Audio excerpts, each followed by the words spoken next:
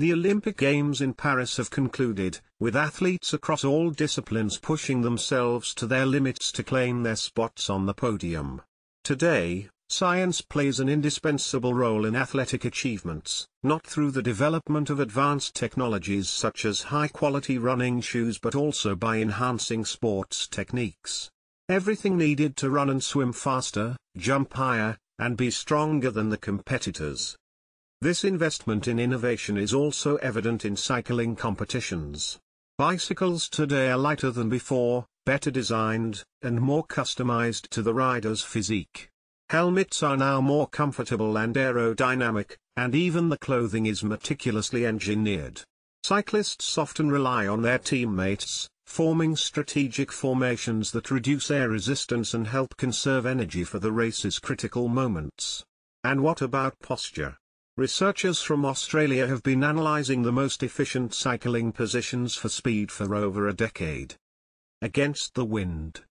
Cycling is a popular and widespread sport globally. It's no coincidence that the Tour de France, the world's largest cycling competition, attracts enormous media coverage and is often considered the third most important international sports event, after the Olympic Games and the FIFA World Cup. Since their invention in 1819, bicycles have gained a reputation as light, inexpensive, and practical means of transportation. They also played a significant role in the women's rights movement in the 19th and early 20th centuries. To excel in cycling from a competitive standpoint, potentially ranking among the top contenders in events such as the Tour de France or the Giro d'Italia, requires specialized skills.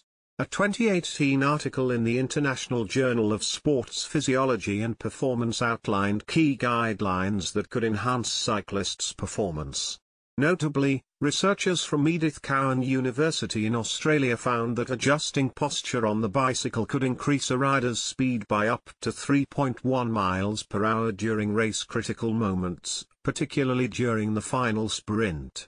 For professional cyclists, this gain can be the decisive factor in determining their ranking against competitors, whether in head-to-head contests or while leading the peloton. Let's look at some statistics. In professional men's cycling competitions, the average speed during the sprint phase is about 39.7 miles per hour, typically lasting between 9 and 17 seconds. For women, the average sprint speed is around 33.4 miles per hour, with sprints lasting from 10 to 30 seconds. During sprints, the mechanical power output generated by the average male cyclist ranges from 13.9 to 20.0 watts per kilogram, and from 10.8 to 16.2 watts per kilogram for the average female cyclist. However, mechanical power output isn't the only factor influencing victory. Environmental factors also significantly impede progress during a race.